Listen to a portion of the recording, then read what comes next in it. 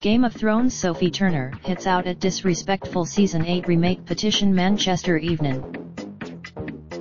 The leading Game of Thrones actress says she isn't surprised by people too. Game of Thrones star Sophie Turner has hit back at the petition calling for the final series of the show to be remade, labeling it as disrespectful to those who have worked tirelessly on completing the show. The 8th season received a very chilly reception, causing 1.5 million viewers, and counting, to sign up to the petition. Turner, who plays Sansa in the HBO fantasy epic, was crowned Queen of the North in the final ever episode of. In an interview with the actress said, "All of these petitions and things like that, I think it and is disrespectful to the crew, and the writers, and the filmmakers who have worked tirelessly over 10 years, and for 11 months shooting the last season. Like 50-something, so many people worked so hard on it, and for people to just rubbish it because it and is not what they want to see is just disrespectful." The popular series, made up of just over 70 episodes, was based on the books written by George R.R. Martin. However, his most recent book was published back in 2011, leaving HBO producers and script writers to continue the storyline alone. Dylan D., who created the petition, said producers David Benioff and D.B.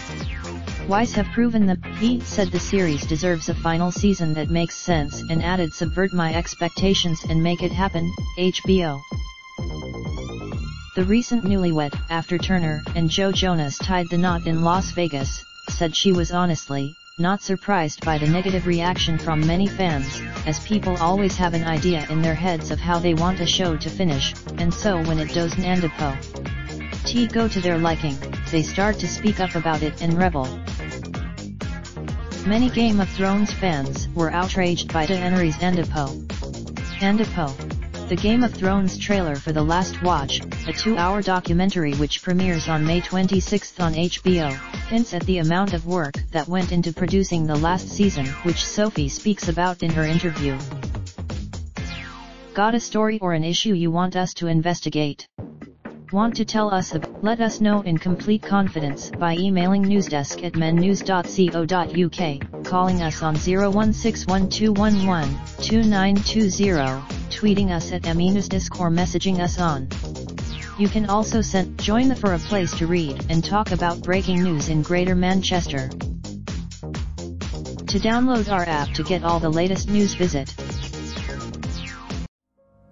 Raindrop, drop top, smoking, no cooking the hot pot.